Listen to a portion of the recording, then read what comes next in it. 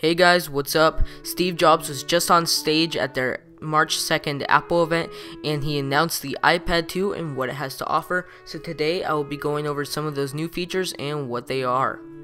First of all, some of the new features are FaceTime, smart covers, and a 10-hour battery.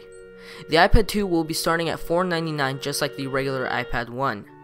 The iPad 2 will come in black and a new color, white, like we've seen with many other Apple devices. It will have a new design, being a lot thinner, and it will have a flat back. I will miss the rounded back, but hopefully the flat back won't be too much of a problem. It will have a dual-core Apple A5 processor, meaning that you will get about double the power from the old iPad A4 chip. It will have a super long 10-hour battery, but this is most likely tested doing regular day-to-day stuff such as websites, email stuff, not watching HD videos or anything like that on your iPad. There's a new accessory called the smart cover, which is a magnetic cover for your iPad. No, it is not a case, but it's a cover that simply attaches to the side of the iPad and you just roll it out on top. And if you take it off and you roll it up, it can act like a stand. The iPad 2 will have the instant on feature that like we saw on the 2010 MacBook Air.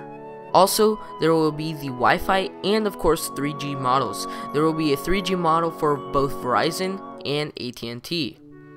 The iPad 2 will have a gyroscope and accelerometer like on the iPhone 4. They advertise this with, quote, "iPad knows your every move," end quote. And that may sound a little weird, which it does to me, but I guess the iPad really does know your every move with the new compass, gyroscope, and accelerometer. Also, the iPad 2 will have FaceTime, allowing you to make calls on your iPad to an iPhone, Mac, or another iPad. Apple did also decide to put in an HD back-facing camera and a regular VGA front-facing camera.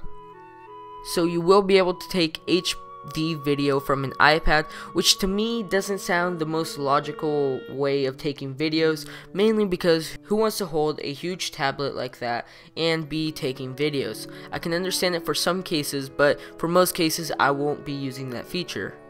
I will most likely be picking up this iPad 2 because it will be coming out March 11th, 2011. I will be picking it up, trading in my old iPad first generation for it. Tell me if you guys are going to get it. It seems like a very nice new product and seems like a very good grade markup from the original iPad first generation. I'll see you guys later. This has been a video by RJHaidHD.